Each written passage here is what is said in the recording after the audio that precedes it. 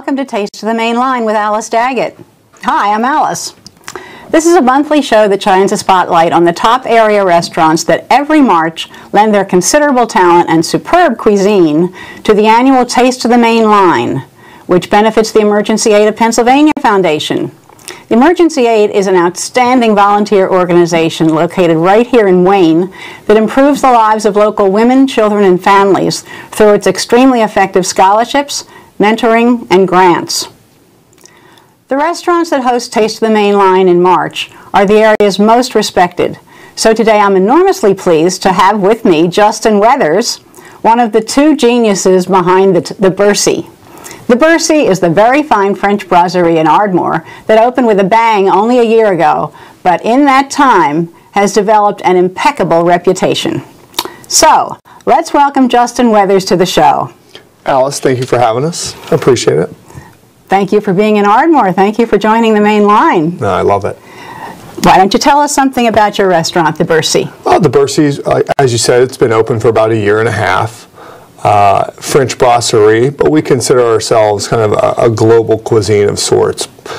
We do love the punishment and suffering that comes along with French cuisine. It's truly a lost art and takes the time and the energy to produce beautiful sauces and yet still keep the food simple and approachable. But we love being there, and we love our guests. We have a great bar. We make everything from scratch. We have wood-fired ovens and rotisseries and just a lot of fun elements for us to bring to the guests. So we enjoy that. I wanted to ask you about the history of the Bercy. What brought you here? Well, we were shown the property was Primavera Pizza Kitchen for a long time, and of course it was a bank for for about 100 years. So the facade and the build and the layout of that, when we were shown the real estate, in your mind, it's this grand room with is it a steakhouse? And we thought that space needed energy to it. And energy to me is a brasserie, kind of a buzzing, moving, active, open kitchen kind of environment where everyone can kind of participate. A little dinner theater. With the kitchen being the theater. Yes, exactly. Well, I have certainly eaten there many times. I love what you do. I particularly love your breads. Oh, yes. Our breads are all baked in-house. And that's another labor of love, keeping the starter and the sourdough. But we use everything by hand. I think you could tell a lot by a bread program at any restaurant, and for ours, it's something that we are there at 3 o'clock every morning, getting done, getting it started. So, and you should be very proud of it. It's superb. Yeah, I love it. There are all kinds of visual impacts when you walk in. It's a gorgeous space, and of course the oven, the brick oven, is very, very prominent, and so is your oyster bar. Oh, yeah. Your raw bar, it's not just oysters. Well, we pride ourselves. I'm a huge oyster fan myself. If I go into a place and I know that there are fresh oysters available, I'm going after them. In for them. And I just think, that freshness, that look, that fresh from the ocean, there's no manipulating that. So, as good as your cocktail and your mignonette are, it just starts with that raw element. It's a brave man, the first who tried the oyster. This is true. Or the lobster. Or the lobster, yeah. Well, tell me what other menu items you're really proud of. We love our classics, which is the beef bourguignon with our braised short rib and house-made pappardelle pasta. We love our roasted chicken that we cook on the rotisserie.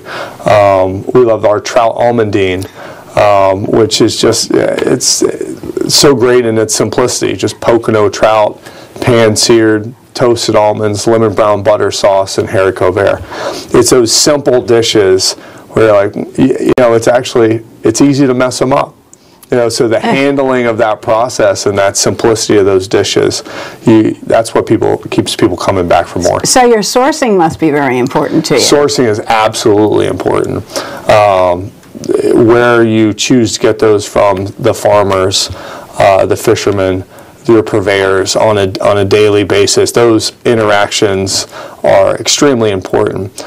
The days of like walking through a market and picking things out, aren't exactly in that way. But what we try to do is make sure that our relationships with the vendors, that we're getting the best that they have to offer, and then putting it on the table. So they're pretty much local.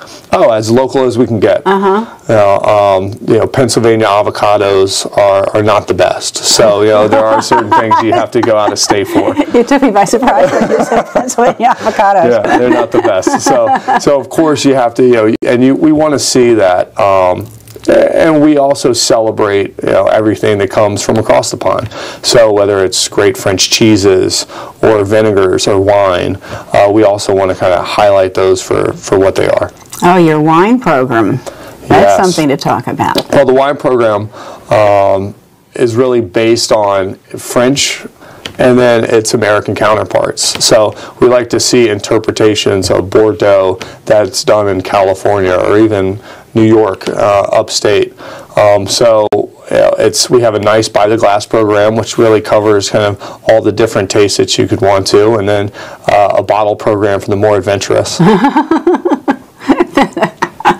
I don't know whether it's not adventurous to choose a wine at the Bercy. It's pretty safe. Yeah. It's going to be delicious. Well, and the staff there really works hard on that. We're constantly training them and working with them on developing that. And I want to bring things in that are interesting and stay on trend, whether that's natural wines or biodynamic wines or something that's from a new region.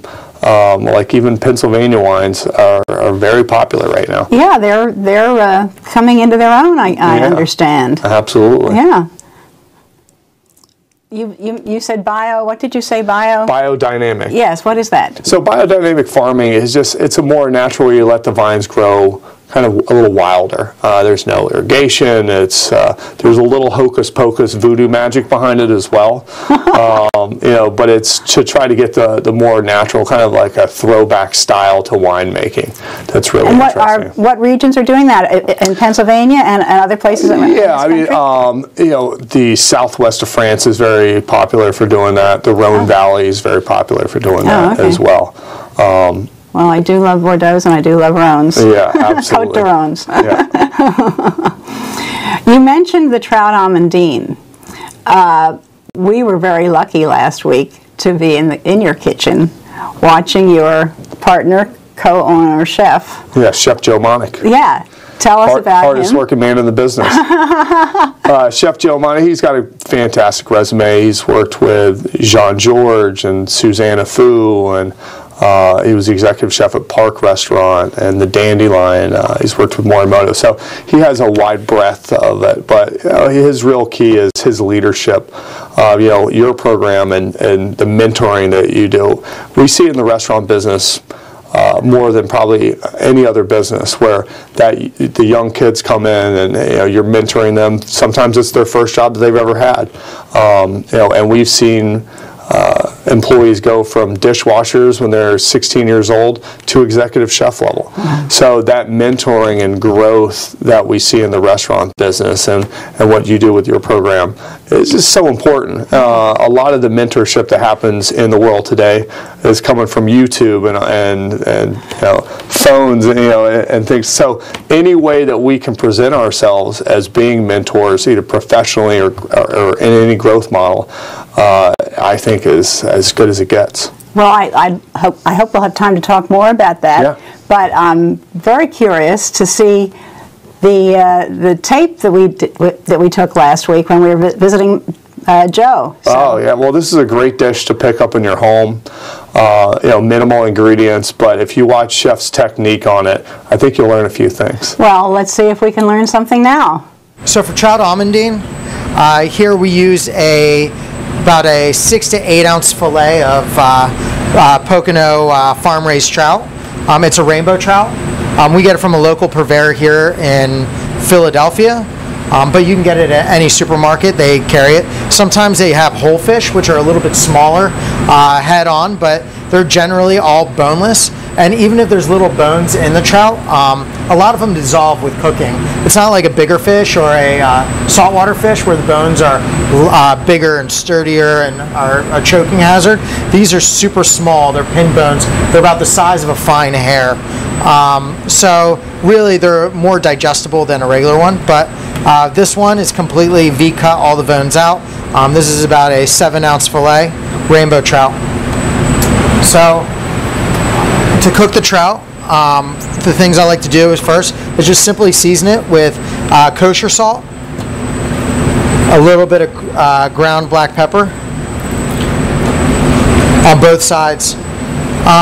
Really, I watch my seasoning when I cook any fish. Now, trout is a freshwater fish, so it doesn't have a lot of natural salinity, but specifically like saltwater fish, they do. So really, salt is permeates the fish a lot more than, say, a piece of meat. Red beef, you do a lot more salt versus fish. You want to keep it pretty light. So when I cook trout or cook any fish or anything, I like to use cast iron pans. Cast iron, it heats a lot better. It quickly heats, it cools down quickly. It is completely non-stick. A lot of stainless steel pans will stick a lot easier than these cast irons.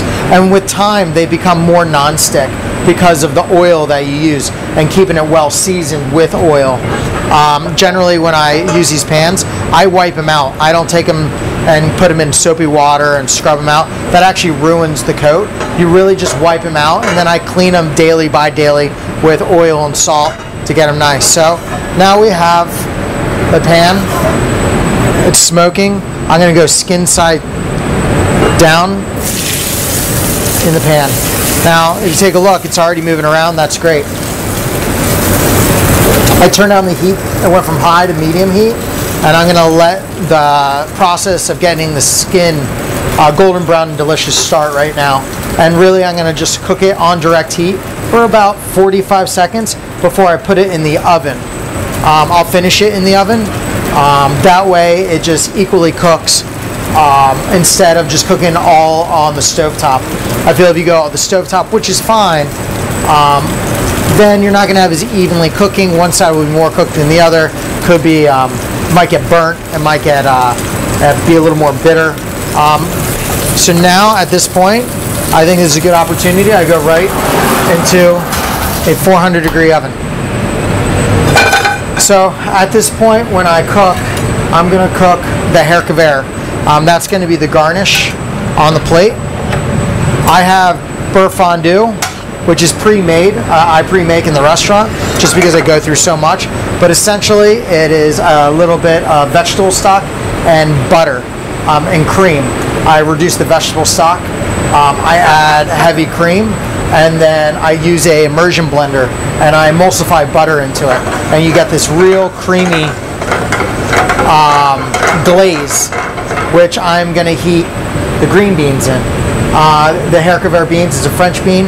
It's a slender bean.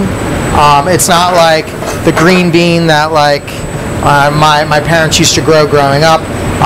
It's a lot thinner. It's delicate. It's less fibrous. Great flavor. So we're glazing it, and I'm just seasoning it with a little bit of salt and pepper.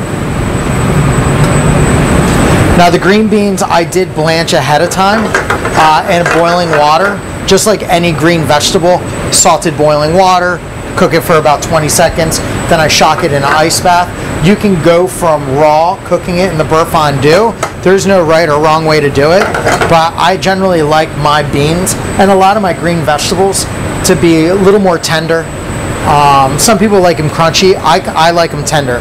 I think it's more palatable. I think it brings out more flavor in the bean. And, you know, it's just that super crunch raw bean flavor. I just don't think it is nice as a fully cooked bean. So that's it. They're nice and glazed. They look good. They're seasoned well. And then we're going to keep it off to the side for the plating of our dish. and they'll hold just well. So essentially how I build the sauce for the almondine, which is a brown butter almond sauce, I build the sauce right in the pan that I cook the fish in. We're going to add butter to the fish. That butter is going to brown, it's going to pick up the flavor of the fish, and then when the fish is done cooking, I'll take it out, I'll put it on the plate, and then I'll finish the sauce. The sauce is a quick sauce, so you want to have all your mise en place in place. So I have over here, I have some slivered almonds, I have lemon juice, I have the squeeze bottle. You can use just whole lemons that are just halved in your home. I have some cubed unsalted butter. I have my salt, and then I use a little bit of just finely chiffonade parsley to finish it with. A lot of people think parsley is for garnishing and making things pretty. To me, it's a flavor profile.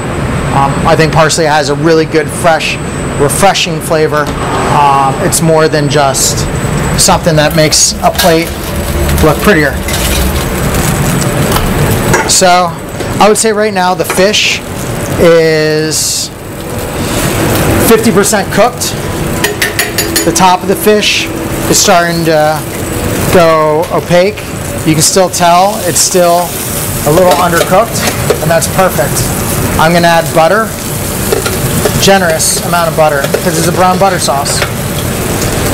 Now, what's browning in the pan is the milk solids. There's fat and milk solids in butter. When the butter melts and the milk solids go above a certain smoking point for butter, the milk solids convert from milk solids to brown milk solids. So essentially, all of that dairy is browning out of it, and it starts foaming and get buttery.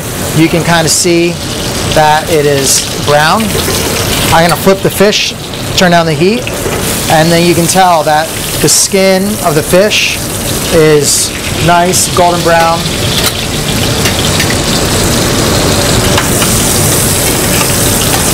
I just use a little bit of that butter to baste the top of the fish, just to ensure that it's crispy and well cooked.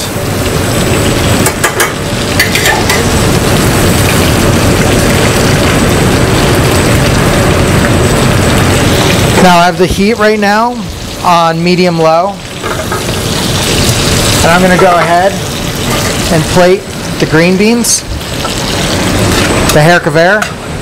I like to put them right in the middle of the plate. They're nicely glazed, beautiful.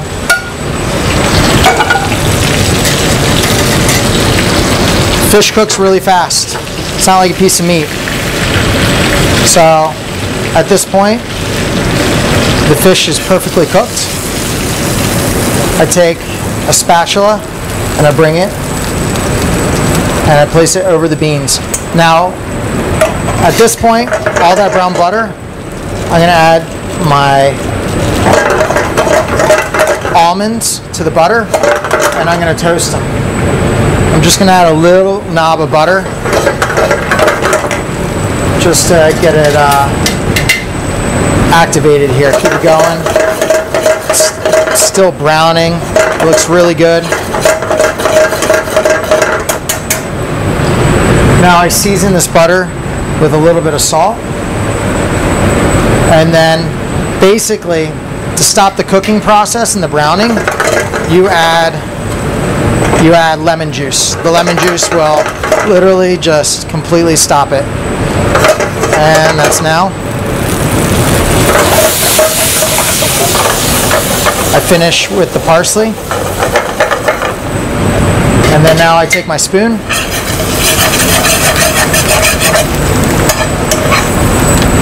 My spoon. The almonds over top. Not too much butter. Good amount of almonds. And that is how you make perfect trout almondine here at the Bercy. Oh, that was wonderful. Justin, that was fabulous. You're very lucky to have Chef Joe as your partner. Yeah, just to let you know, ladies, he's married. So he seems very skilled. I loved what he showed us, but I also loved everything that he had to say. It was very informative.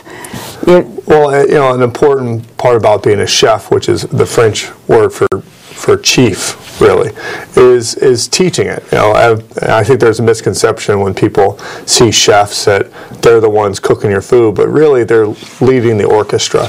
So that informative step-by-step process and teaching someone how to pick up a trout almondine is super important, because in the long run it's consistency that matters the most.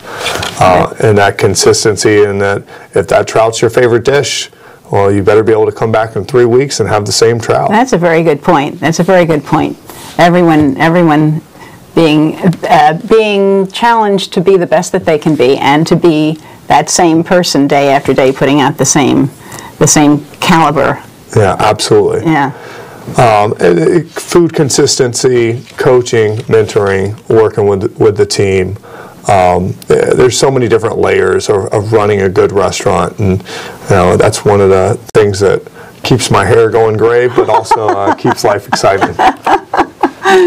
Well, this show is talking about two things: you and your peers on the main line, the best of the restaurants, and it's also talking about Taste of the Main Line, yes, which is that fabulous event in March every year that is only the creme de la creme, the best of the restaurants.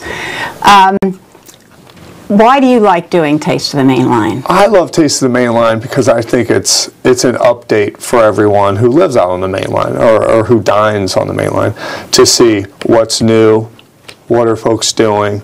For us in the business, it's also kind of a look to see who's working where and what they're putting out. And who's doing what, yeah. Because it's the time to show off. And we've got some tricks up our sleeves for this one, because at the same time, you want people to leave and say, hey, this is the best. For sure, for sure.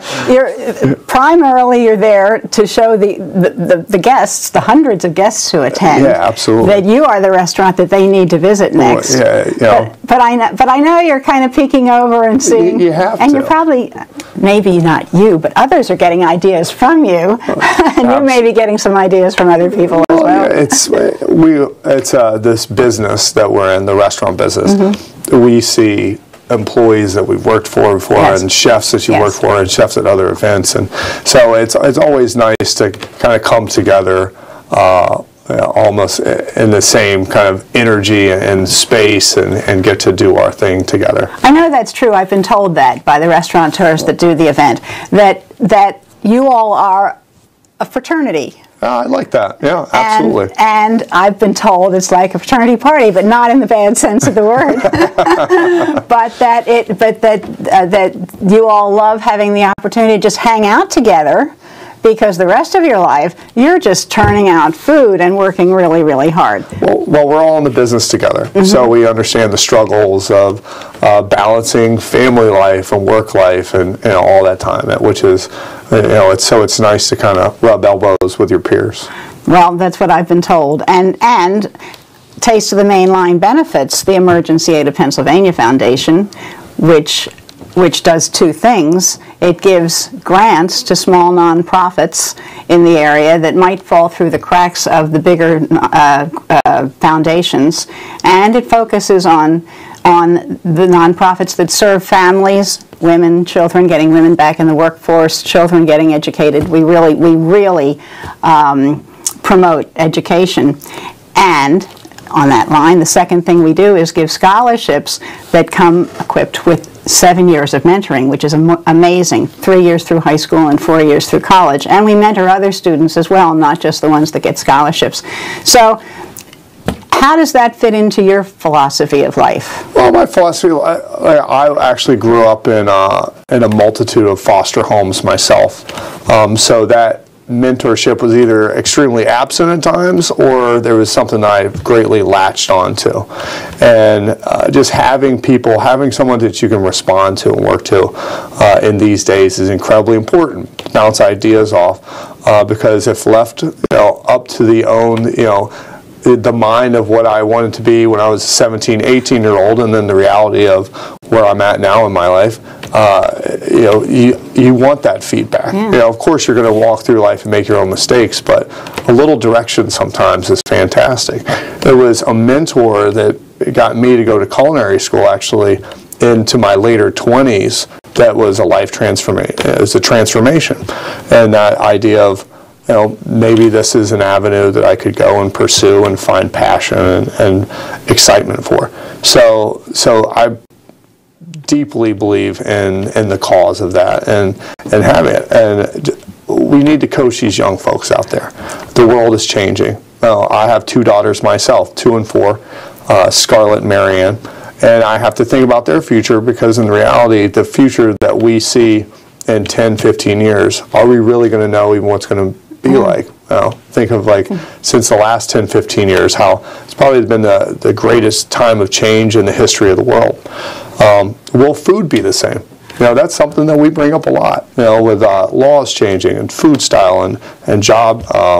Will the idea of service leave? Will everything be computerized and digitized? There's something that you have to always keep on there. Hopefully I didn't get too deep on you there. No. But us mentoring, us connecting previous experiences with young minds, it's the best thing you could do. That's so wonderful to hear. We at the Emergency Aid have always felt so strongly about mentoring, and you surprised me when you mentioned that you were well into your 20s when a mentor suggested culinary school, which many people who go into food have had that attraction all their lives. In fact, Chef Joe mentioned to us that he had always had that attraction. But I know that with mentoring, it can be very intense, or it can be just for instance, it can be so just giving the impression that you care about someone. A child is going to respond to someone who seems to care about them. Yes. And if someone's watching me, I might do better in school. If someone cares about not watching me, but someone cares about how I do in school, I'm going to do a little bit better in school than if I'm just, floating in the wind myself. So. Well, I also think, I think of myself professionally and other folks in our industry professionally, where, you have people who have been in the industry or been in life. That mentoring shouldn't stop when you're a kid as well. I look for mentors now. I think we all should, especially in our fields or in our practice and what we do. That idea that I can bounce ideas off someone. Otherwise, I'm just assuming that I have all the answers. And the restaurant business has taught me a lot. The Bercy is our 3rd restaurant. We're opening our 4th in Fraser, Stove and Tap. And getting to know areas, getting to see ideas as they come on. An idea that you create is never perfect. Like the Bercy that we created a year and a half ago is not the same Bercy now that it is, and we're continuing to evolve and to move into it. We have it with Joe moving on to our new growth. We have a very exciting announcement coming for a new chef team that is going to take while we have our classics, we're going to really have to modernize and keep evolving and changing to stay fresh. Well, that's what we all have to do in our lives. Yeah. But as you mentioned, it's probably even more fast-moving in the food industry. That and the tech industry. Oh, yeah. Well, thank you, Justin, very, very much. This has been a delightful conversation. I certainly have learned a lot. I hope that our audience has as well. Join us each month as we take a look at what goes on behind the scenes at these fantastic restaurants and get to know their creative chefs and owners. Next month, we will visit with Savona and its chef owner, Andrew Massangelo. Please join us then, and also join us in person to enjoy their delicious specialties at the Taste of the Main Line on Thursday, March 12th. For more information or to get tickets, go to tasteofthemainline.com. I hope we'll see you there. So until next time, bon appetit.